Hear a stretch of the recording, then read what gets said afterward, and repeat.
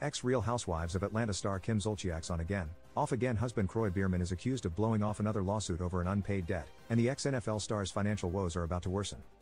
According to court documents obtained by RadarOnline.com, Discovery Bank asked for a default judgment against Biermann in the amount of $11,275.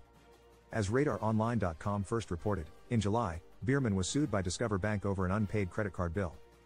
The bank accused Biermann of refusing to make his payments despite numerous demands.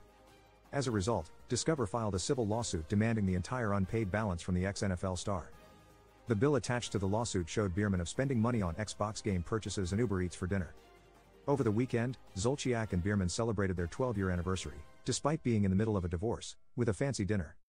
As RadarOnline.com previously reported, the credit card lawsuit is peanuts compared to the other financial issues Biermann and Zolciak are facing. Earlier this year, the duo were hit with a $1.1 million tax lien by the IRS. The government accused them of owing $103,564.48 for 2013, $330,126.29 for 2017, and $714,143.90 for 2018. In addition, Biermann was recently ordered to turn over the keys to his 2020 Rolls-Royce after he missed payments, and the two were ordered to pay $230,000 to a bank. On top of that, earlier this month, the couple rushed to court pleading with a judge to call off a scheduled foreclosure auction. The couple admitted they are late on payments but said the property has been placed on the market for $6 million. The duo asked for additional time to sell the home. Kim claimed her children would be homeless if the judge didn't grant the request.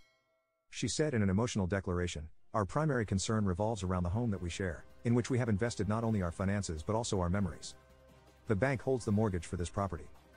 And we are also burdened with a home equity line of credit, HELOC, and unresolved IRS obligations." Kim added, "We strongly believe that the proceeds from its sale can help alleviate our financial difficulties and secure a stable future for our children. However, the impending threat of foreclosure is looming over us, and time is of the essence." The bank has yet to respond to the lawsuit.